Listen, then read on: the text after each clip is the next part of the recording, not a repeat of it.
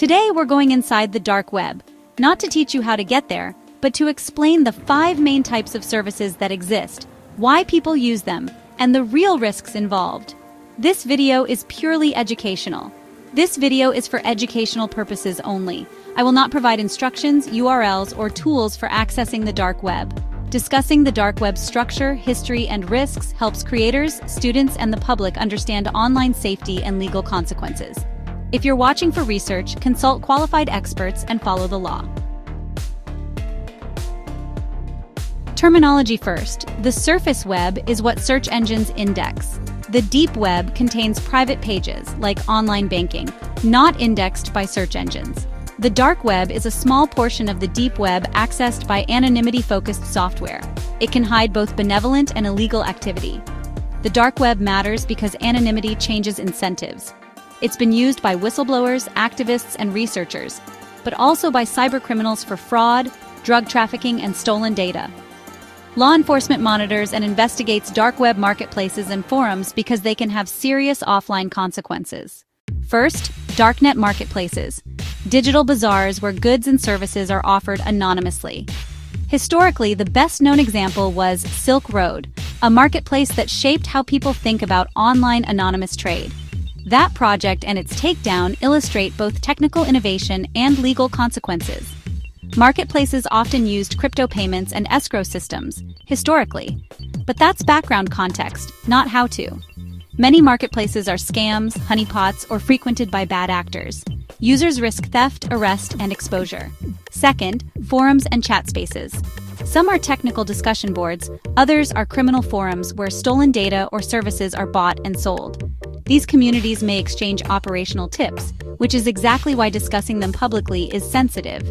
Sharing tactics can enable harm. Third, privacy tools used for good. Journalists and activists sometimes use hidden service Dropboxes to receive tips or documents safely from sources in dangerous environments. That's one of the dark web's legitimate, socially valuable uses, but its safety depends on operational security and legal context. Fourth, data dumps and credential lists. Cybercriminals often post leaked credentials or personally identifiable data for sale or free download. That's a public safety issue. Leaked passwords and IDs lead to fraud, identity theft, or targeted attacks. If you're researching this topic, handle any leaked data ethically and never reuse compromised credentials. Important. Even browsing, interacting, or downloading from parts of the dark web can expose you to illegal content, scams, malware, and serious legal risk. Investigations into major darknet marketplaces resulted in criminal charges and long prison terms for operators and some participants.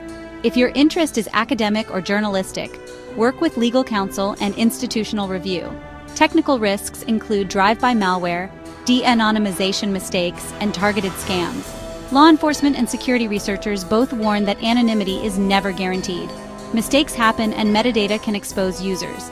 If you're a student, journalist, or researcher, don't wing it. Use institutional resources, get ethics approvals, and coordinate with security teams. Many universities, newsrooms, and law enforcement units have safe processes for studying these spaces without encouraging illegal activity. For hands-on learning without legal exposure, study academic papers, read investigative journalism, for example, Wired, BBC, and rely on industry reports from cybersecurity firms and government research summaries.